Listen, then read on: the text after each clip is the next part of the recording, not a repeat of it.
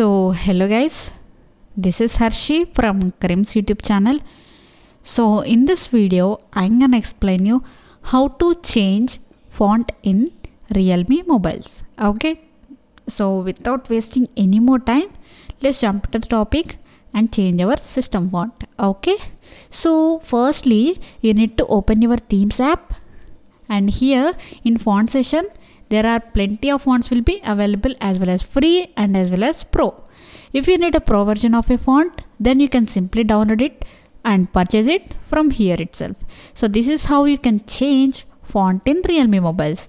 So thank you for watching.